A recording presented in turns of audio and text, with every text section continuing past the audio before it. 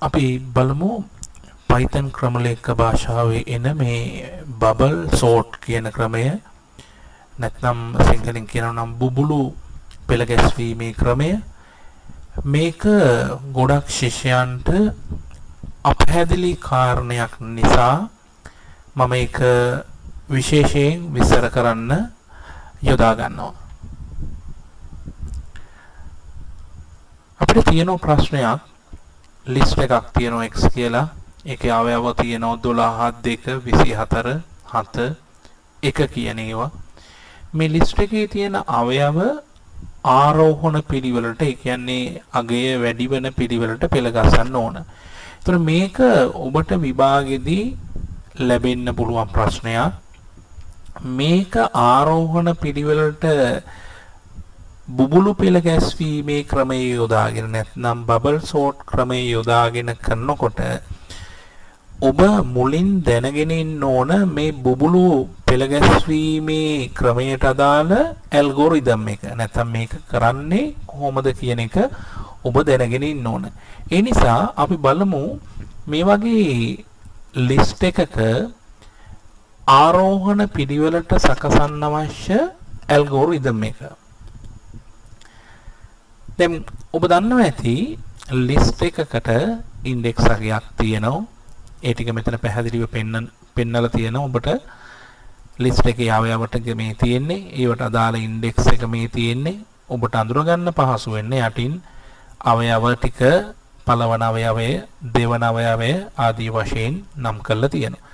දැන් මේ ක්‍රමයේදී යන්නේ හැමතිස්සෙම අනුයාත අගයන් දෙකක් සංසන්දනය කිරීමක්.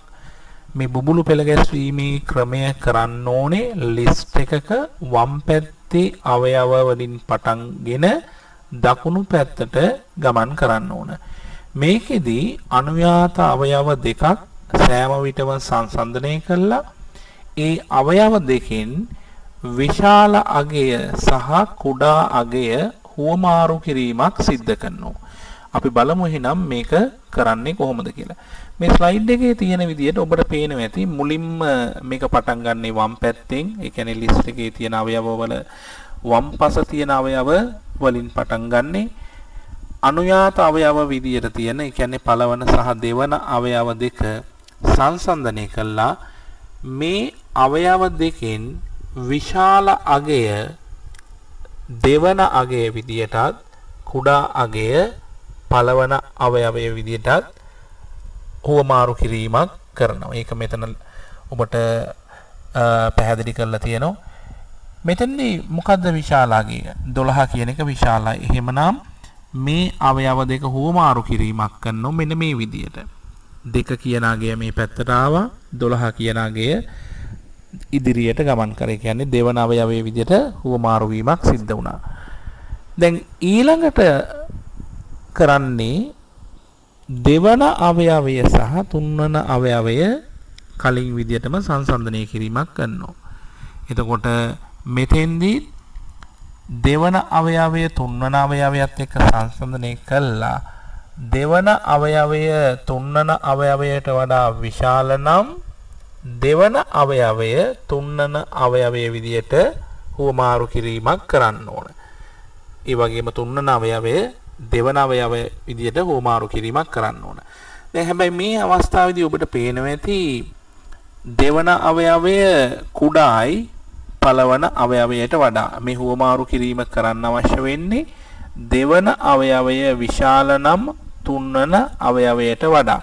නමුත් මෙතෙන්දී හුවමාරු කිරීමක් කරන්න අවශ්‍ය වෙන්නේ නැහැ. ඒ කියන්නේ මේ අවයව දෙක නොවෙනස්ව පවතිනවා. එහෙම හුවමාරු කිරීමක් අවශ්‍ය නැහැ.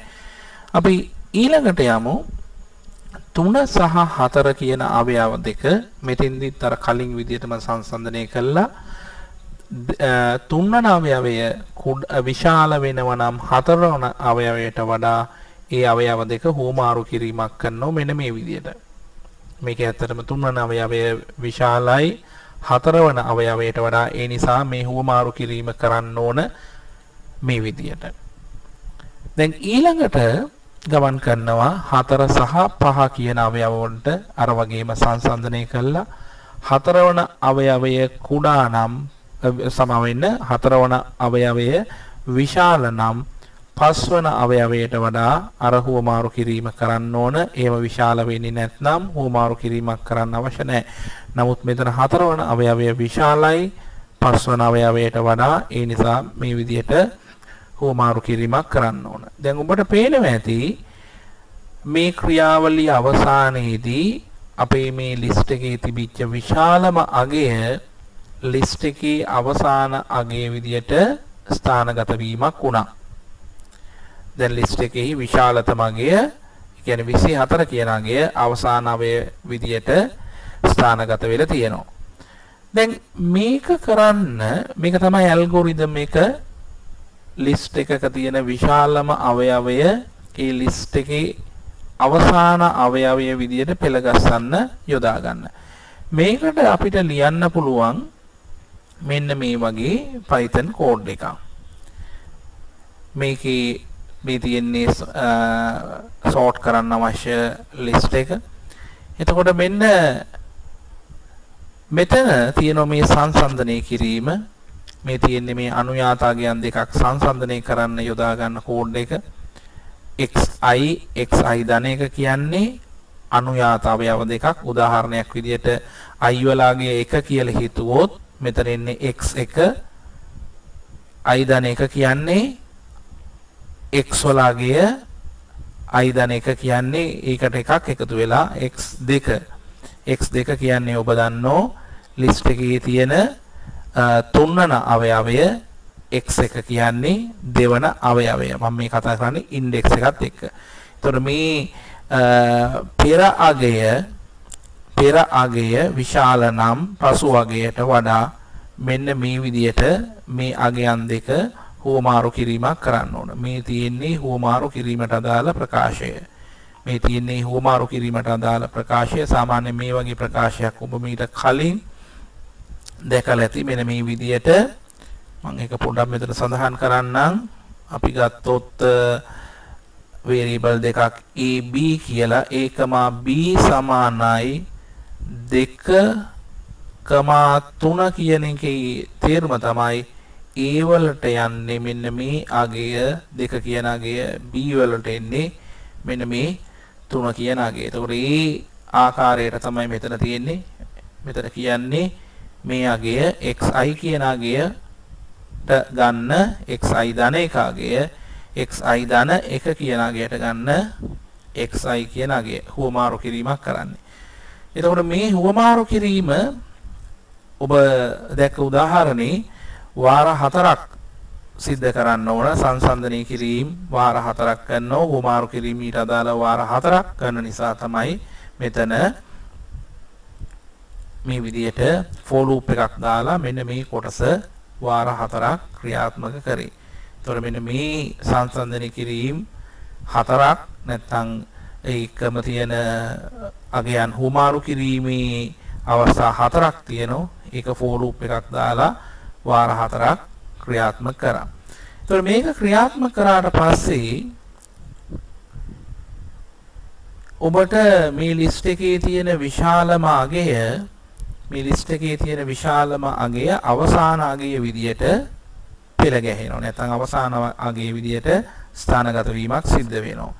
එතකොට අපි මේකෙදී මුලින් කතා කරපු ලිස්ට් එක දැන් අපි කලින් දැක්ක ලිස්ට් එක කලින් දැකපු කේතය ක්‍රියාත්මක කරොත් මෙන්න මේ මුලින් තිබිච්ච ලිස්ට් එක අවසානයේදී මෙන්න මේ විදියට වෙනස් වෙලා, ඒ කියන්නේ මේ ලිස්ට් එකේ තිබිච්ච විශාලම අගය අවසාන අගයේ විදියට ස්ථානගත වීමක් සිද්ධ වෙනවා. ඒ කියන්නේ අර අපි කලින් දැක්ක මේ Python කෝඩ් එක ක්‍රියාත්මක වුණොත් අවසානයේ ප්‍රතිඵලයේ මේ වගේ එකක් වෙනවා. හැබැයි අපිට අවශ්‍ය දේ තාම අවසාන වෙලා නැහැ. මේ ලිස්ට් එකේ තියෙන අගයන් ආරෝහණ පිළිවෙලට පෙළගස්සන්න තමයි අපිට අවශ්‍ය උනේ. නමුත් ඒ අගය තාම සිද්ධ වෙලා නැහැ.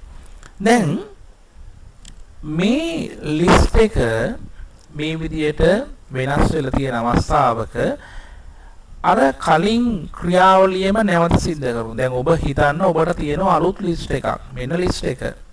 x වලගේ 2 12 7 1 24 විදියට අලුත් ලිස්ට් එකක් තියෙනවා කියලා හිතන්න. දැන් ඒ ලිස්ට් එකට මම මේ ලිස්ට් එකේ අවයව ටික මේ විදියට නම් කරලා දිනෝ. ඒකට අදාළ ඉන්ඩෙක්ස් වැලියු එකත් එක්ක මේ ලිස්ට් එකට අර ඉහත ක්‍රියාවලියම සිද්ධ කරොත් අර අපි කලින් කතා කරපු ඇල්ගොරිතම් එකම තමයි.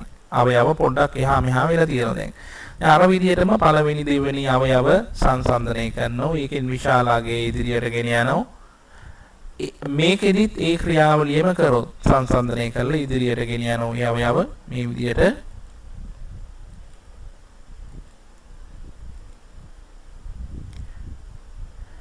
මේ ක්‍රියාවලිය දිගටම කරගෙන ගියොත් ඔබට පේනවා ඇති අර ලිස්ට් එකේ තිබිච්ච දෙවන විශාලතමගේ පෙළ ගැහිලා තියෙනවා නැත්නම් ස්ථානගත වීමක් වෙලා තියෙනවා අදාළ ස්ථානයේ. ඒ කියන්නේ 24ට පස්සේ තිබිච්ච අගේ විදියට. අපි බලාපොරොත්තුව මතක තියාගන්න ආරෝහණ පිළිවෙලට පෙළ ගැස්වීමක් මෙතන 12 24 විදියට පෙළ ගැස්මක් වෙලා තියෙනවා. හැබැයි ඊටු ටික තාම සම්පූර්ණ නැහැ. දැන් මේ ක්‍රියාවලිය කරන්නත් අර Python කෝඩ් එකම තමයි යොදාගෙන තියෙන්නේ. කලින්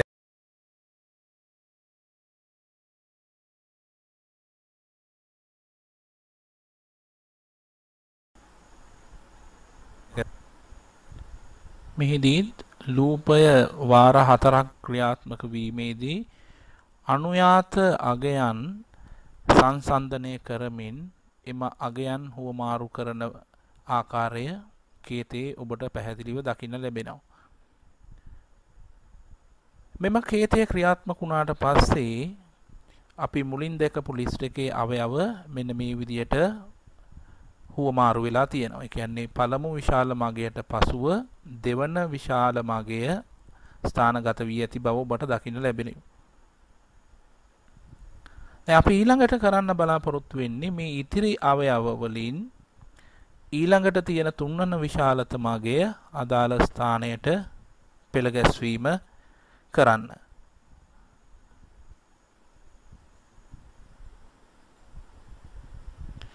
පෙර අපි ක්‍රියාත්මක කරපු ආකාරයටම අනුයාත අගයන් සංසන්දනය කරමින් ඉන් විශාල අගය ඉදිරියට රැගෙන යාමක් මෙහිදී සිදු කරනවා. කලින් කරපු පියවරම තමයි.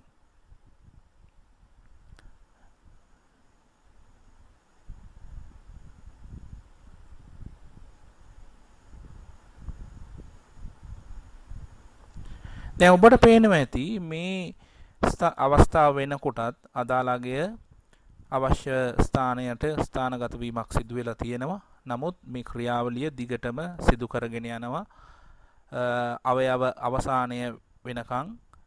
නමුත් එම අගයන් වලට එහි බලපෑමක් ඇති වෙන්නේ නැහැ.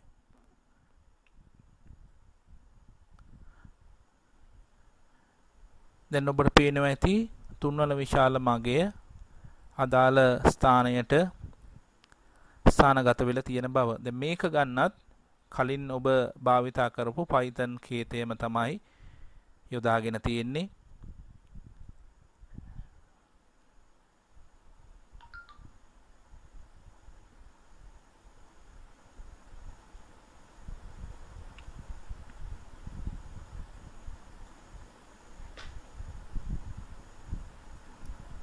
දැන් මෙම කේතය ක්‍රියාත්මක වුණාට පස්සේ තුන්වන විශාල මාර්ගය අදාළ ස්ථානයට ඇවිල්ලා තියෙනවා. 7 කියන අගය අවසාන අගයන් තුන නිවැරදිව පෙළ ගැසිලා තියෙන බව ඔබට දකින්න ලැබෙනවා. දැන් 7 12 24 ආකාරයට. නමුත් 2 1 කියන ඉතිරි අවයව තාම අදාළ ආකාරයට පෙළ ගැස්වීමක් සිදු වෙලා නැහැ. දැන් අපි කරන්නේ මේ ඉතුරු අගයන් දෙකත් අදාළ ස්ථානවලට පෙළ ගසන්න මේ කේතය ක්‍රියාත්මක කරමු. මේකෙදිත් අර කලින් කරපු පියවරයන් ටිකම අනුගමනය කරලා අදාළ අගයන් අවශ්‍ය පරිදි ස්ථානගත කිරීමක් තමයි ඔබට මේ දකින්න ලැබෙන්නේ. දැන් මේ වෙනකොටත් අදාළ අගය ඒ කියන්නේ 4 වෙනි විශාලම අගය අවශ්‍ය ස්ථානයට ආවා. ඒකටත් යොදාගත්තේ මේ කේතයමයි. පුනර්කරණයේ වාර 4ක් ක්‍රියාත්මක වෙනවා. සංසන්දනය කිරීම මේ අනුව වාර 4ක් සිද්ධ වෙනවා. අගයන් හුවමාරු වීම වාර 4ක් සිද්ධ වෙනවා. දැන් මේක ක්‍රියාත්මක වුණාට පස්සේ අපේ ලිස්ට් එකේ අවයව බුබුලු පෙළ ගැස්වීමේ ක්‍රමයට අනුව අදාළ ආරෝහණ පිළිවෙලට ලැබිලා තියෙනවා. දැන් මේක ක්‍රියාත්මක කරනකොට ඔබට පේනවා ඇති මෙන්න මේ කේතය පළමු වර ක්‍රියාත්මක වෙනකොට ලිස්ට් එකේ අවයව මේ විදිහට පෙළ ගැසුණා. ඒ කියන්නේ විශාලතම අගය අවසාන අගයේ විදිහට පෙළ ගැසුණා. මේ කේතය දෙවනි වර ක්‍රියාත්මක වෙනකොට දෙවනි විශාලතම අගය අදාළ ස්ථානයට ස්ථානගත වුණා. තුන්වන කේතය හතරවෙනි කේතය ක්‍රියාත්මක වෙනකොට ඊට අදාළ අගයන් නිවැරදිව පෙළ ගැස්මක් වෙලා අවසානයේදී ලිස්ට් එක ආරෝහණ පිළිවෙලට අපිට ලැබිලා තියෙනවා.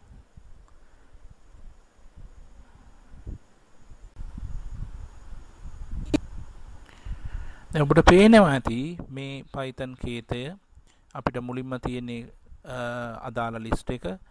එකම කේතය වාර 4ක් ක්‍රියාත්මක වෙලා අපි මේ ලිස්ට් එකේ අවයව ආරෝහණ පිළිවෙලට මේ විදියට ස්ථානගත වීමක් සිද්ධ වෙනවා. ඒතර ඔබට පේනවා ඇති මේ එකම කේතය තමයි ස්ථාන 4ක ක්‍රියාත්මක කරලා තියෙන්නේ. එකම කේතය නැවත නැවත යෙදීම් 4ක් මේකේ තියෙනවා.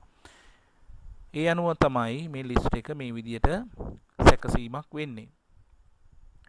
නමුත් අපි දන්නවා Python කේතයක් තුල එකම කේතය වාර කීපයක් යොදනවා නම් ඒවට අපිට පුනර්කරණය භාවිතා කරන්න පුළුවන්. ඒ නිසා මේ කේත 4 වෙනුවට අපිට තනි කේතයක් යෙදීමේ හැකියාව තියෙනවා. තනි කේතයක් යොදලා අපිට පුළුවන් මේක වාර 4ක් පුනර්කරණය කරන්න.